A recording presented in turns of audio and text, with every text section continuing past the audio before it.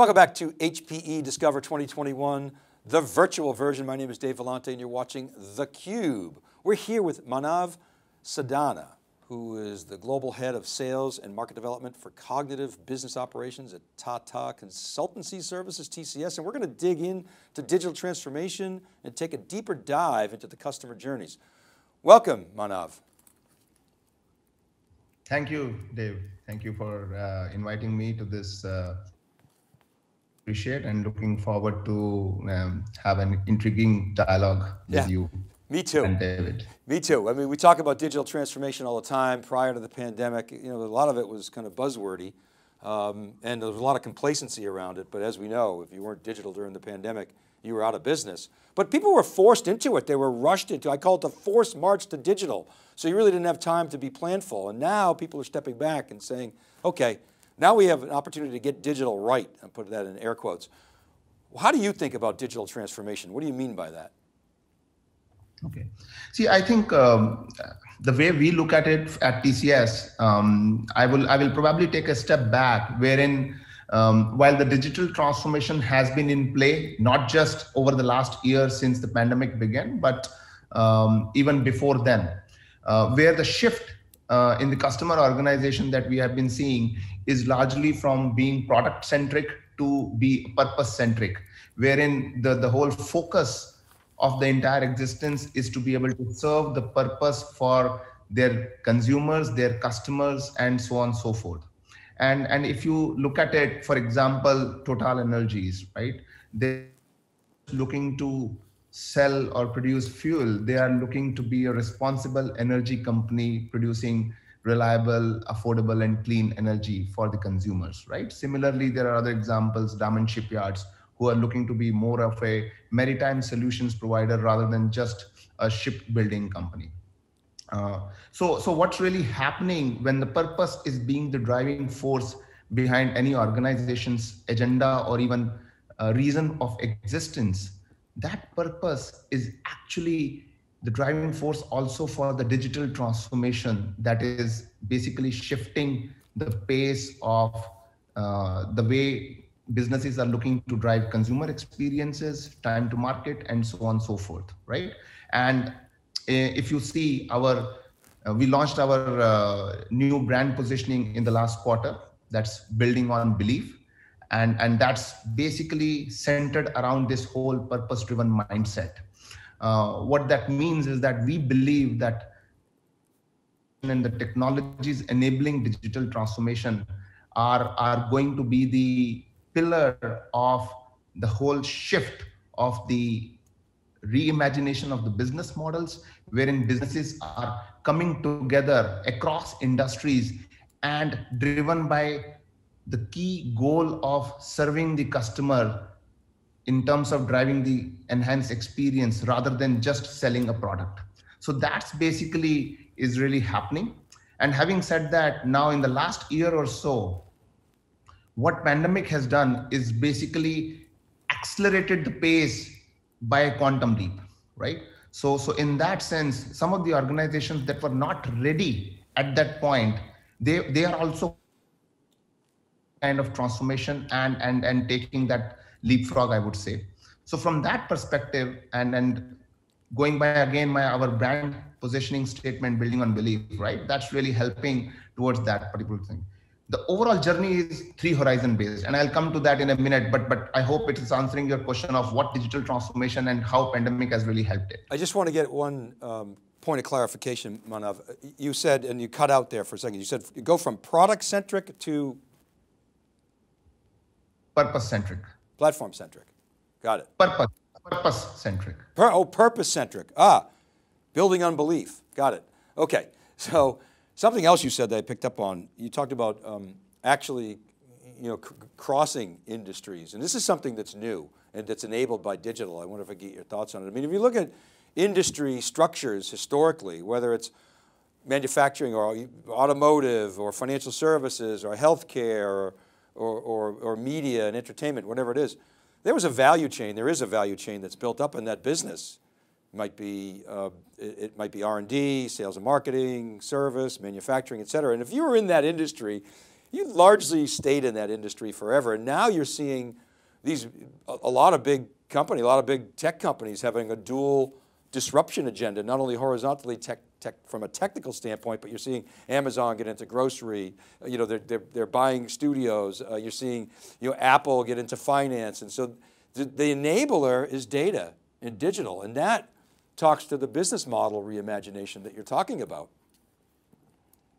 Absolutely, and exactly what is happening. That's what I'm really talking about. And we are firmly believing that boundaries or those boundaries are going to be blurred even more so going forward. As I took few examples, and you also talked about Apple or even Amazon or the Netflix, for example, right? So all these technology companies are just being disruptors. So having said that, that's data being the new fuel. At the same time, cloud being the new ERP. Now, cloud as a technology that is enabling the business model reimagination is not just on the cloud side, but also on the edge side. And that's where the boundaries are becoming so closer between edge and the cloud. And how do we give that flexibility to the customers to be able to adopt those digital technologies across the enterprise, right? That's what the shift that we've been seeing. How do you see ecosystems playing in this? I mean, it's kind of, I know it's an overused term, but it seems to me to be increasingly important. It's the power of many versus the resources of one or a few. How do you see ecosystems driving, this purpose-driven business that you talk about? Very, very closely, I would say, and I'll give few examples also in that sense, right? First, if I talk about the journey, I mentioned briefly earlier about 3 horizon-based journey, right? The first and foremost being the setting up the digital foundation. That basically could be through the combination of cloud, IoT, analytics, artificial intelligence, and so on and so forth. Right? And then eventually moving on to reimagination of business models and then leveraging the purpose-led ecosystem. Now, in the horizon 1, when we are setting up the digital foundation, that is where the whole ecosystem comes into play. Wherein if I talk about our co-innovation network partners like HPE, where we are working together to really bring in that flexibility for the customers, even in on-premise environment, giving them that kind of features that they can experience also on the cloud to be really able to leverage the whole power, be it at the edge or at the cloud. So that's where the kind of ecosystem coming together. And those are also some of the challenges that we have seen that customers are facing today to be able to achieve the first horizon in that journey. The challenges like accelerated or the time to market. Challenges like, are they able to achieve the flexibility to be able to offer to the business? And challenges like, are they able to achieve transformation at scale, or is it just a pointed POC sort of thing, right? So bringing the ecosystem together is able to help customers address those challenges, be it in terms of consumption driven, addressing the flexibility needs, be it in terms of the pre-integrated solutions, addressing the challenges related to time to market, and so on and so forth. Could we stay on the challenges for a minute? As I said, pre-pandemic, there was a lot of complacency. We've all seen that meme of the wrecking ball coming in and sort of a tongue-in-cheek joke, but the complacency is gone. So there are also, but still organizational challenges. It's not complacency anymore, but what's the right regime? What's the right approach? Everybody wants to get digital right. But a lot of people, do you see that as a challenge, actually not knowing where to prioritize and how can you help in that regard? Yeah. So, and I would also like to talk about what we have done with certain customer base to address those challenges. Some of the things, I'll introduce TCS Cognix here. This is our platform, which basically brings together the capabilities in a pre-integrated of predefined solutions, accelerators or value builders, as we call it, for customers to be able to just integrate their environments to be able to manage the whole infrastructure of the landscape in a completely automated and analytics driven manner, right? So that's one way of addressing those challenges. What it also does is it gives that power to the stakeholders in the organization to be able to address that key challenge of time to market, because it is giving out or coming out in a pre-integrated manner, and be able to achieve that benefits or realize the benefits of transformation in a accelerated time frame, instead of waiting for 18 to 24 months. How can it be done in 3 to 6 months, for example, right? That's one set. And similarly, if I talk about the flexibility, right, consumption driven manner is extremely important. And if I talk about hybrid cloud, so to say, right, today about 1 to 2% of the on-premise infrastructure is actually in a consumption-driven manner, while cloud is always in a consumption-driven manner. The trends that we are seeing is that by next year, about minimum 15% of the on-premise infrastructure in a hybrid cloud environment will be will be delivered in a consumption-driven manner, and that's what is going to address where is the opportunity as well as the challenge to address that particular aspect of flexibility. And that's where the ecosystem with the likes of us, TCS and HPE, coming together to provide solutions that are addressing those needs of our consumers. And when you talk about the consumption driven, obviously you're talking about things like HPE GreenLake. That's a model that enables that kind of consumption model. You know, I feel like that's kind of table stakes, to be honest with you. I mean, you pointed out 1 to 2%. I mean, I say, wow, cloud's been around for a long time, but now we're seeing the rapid adoption, 15%, and we're also seeing, I mean, I think I'll give HPE some props on this because they got their whole company behind it, but there has to be a complementary shift in the mindset of, okay, we're not now selling boxes anymore. And I think HPE has done a pretty good job of this. They've made some announcements recently to that effect. They're doing it in HPC. We just saw some storage announcements. So it's no longer, hey, here's a box to sell. And this is where a company like TCS comes to play. You've never had that box mentality. You have a solutions mentality. And so the industry is moving at a very rapid pace now. My question is, are the customers ready for it? Are they ready for it because they have the cloud experience? Are they ready for it on-prem? And what do they need to do to get ready for that? See, to answer your first question, are they ready, and what's really is the trigger point for them being ready? The answer is yes. Okay. I would say a large percentage of the customer base was ready even before pandemic, but pandemic has really made it even more prominent in the customer, and that has become a need. We are seeing so many customers today. I mean, in my global role, I'm seeing across industries and across markets, right from North America to Australia, Japan, wherein the need for having consumption driven is even at on-premise, while cloud is definitely there, but even at on-premise is so much. So that's really is the trigger.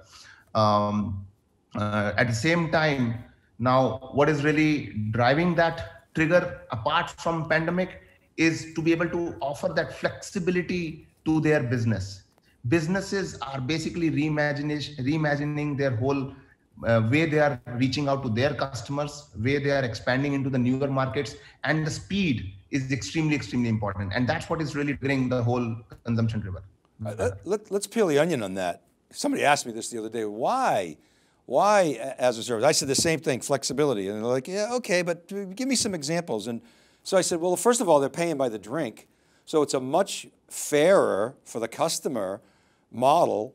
Instead of, okay, charge them for what they're not even going to use or they might use for a day or two or a month. The other is experimentation. It just seems to me that in the digital world, you got to fail fast. You don't know what you don't know. And so these consumption models allow you to spin up experiments very quickly and cheaply and only pay for what you use. Am I getting that right? Absolutely, and that's exactly what the model is that we as a partner together that we are offering. Only one thing that I would want to highlight here is, while that's the foundation, as I said, it is setting up the digital foundation, giving the customers the flexibility. And if I talk about example, one of our British large OEM who really is leveraging this technology for them to be able to bring more resilience and more manufacturing and sales departments to be able to, on their manufacturing line and ultimately driving into the sales value chain. So those are the things that are happening. And you took an example of basically talked about consuming purely as a service what you use. This model is basically expanding everywhere. Very recently, I mean, I saw an ad of bicycle as a service. I mean, so instead of buying a new bicycle, I'm just able to get one bicycle, use it for a month, return it back to the owner to be able to use it only when I need it. Let's say, for example. So that's what is really happening even in the digital transformation. I just need it for a time basis for a particular purpose. I serve that purpose, ultimately driving the business resilience, agility, and ultimately serving that purpose. Yeah. I think I'd love your thoughts on this. I think the real opportunity here is for technology companies like HPE working with TCS to create a layer, I call it a layer, that spans on-prem, name your favorite cloud or multiple clouds, goes across clouds, goes out to the edge. That's a layer that hides all the underlying complexity. You're going to take care of that for me. Because it's complicated, no question about it. The bigger the universe gets, the more complicated it gets. But as a customer, I want to hide that complexity because I don't want people doing plumbing. I want people focused on strategic initiatives. And that to me seems to be the killer app, if you will, of infrastructure in the future, is that abstraction layer. Do you see it that way? Absolutely, and that's where TCS Cognix comes into play very strongly, right? As I said earlier, it's basically actually an AI-driven human-machine collaboration suite. So what that really means is it is bringing together the capabilities from analytics to AI with our machine-first principles, and really giving that abstracting layer in a pre-integrated manner from edge right up to the cloud and bringing it all together for the customers. So that's exactly how we are really helping the customers achieve that, again, addressing those challenges of accelerated time to market, flexibility, and more importantly, unifying the entire landscape into one single view. If I am a CIO or if I am a CFO, I want to see what is important to me rather than going through multiple different dashboards, so to say, right? So that's where TCS Cognix plays an important role in abstracting everything and presenting that unified view and in a transformed service delivery model for the customers. So the history of TCS is pretty amazing. You guys have I mean, the ascendancy of the company over the decades is actually so impressive. Now, in your relationship with HP, and now of course HPE goes back, I think it goes back to the 90s. Maybe you could talk a little bit about that relationship, where it's come from, how it's evolving, and where you want to see it going. Yeah. So no, I think it's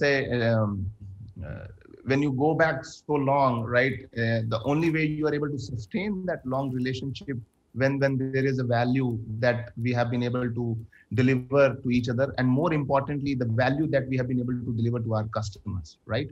And that has always been the mantra of the whole relationship, and that continues to be going forward as well. So in that regard, I mean, while I would rather focus more on the future, history is definitely good, but I think going forward, the kind of work that we are doing together to be able to serve some of our customers globally across the base, across the industries, is extremely valuable both to us as well as to HP, I'm sure, and that's where we are really looking to have providing real value to our customers, not just from the technology perspective, ultimately elevating that value. How do we help them solve the business problems and not just the technology solutions? Well, I think we've learned that. That's the one big thing we learned from the cloud is if you just shove all your stuff in the cloud, lift it and shift it, yeah, so what? It's that operating model that you talked about earlier that really is how you drop, if you're a large company, you're talking about billions to the bottom line, not hundreds of thousands or millions. But that's a game changer. I'll give you your final word, Manav. Absolutely, absolutely. I mean, as I said, I think I hope I would not end up repeating my message, but that's what the whole idea is about solving the business problems, leveraging technology, and irrespective of the location where the technology is based, be it on the edge or on the cloud, it's the whole model of addressing the customer demands and the customer's need is extremely important. So that's what the whole mantra is, and that's what is really driving us forward together in this journey. Major shifts in industry, digital is the driver, and Manav, thanks so much for being on theCUBE, really appreciate your time. Sure, thank you for having me. And thanks for being with us for HPE Discover 2021, the virtual version. You're watching theCUBE, the leader in digital tech coverage. Keep it right there.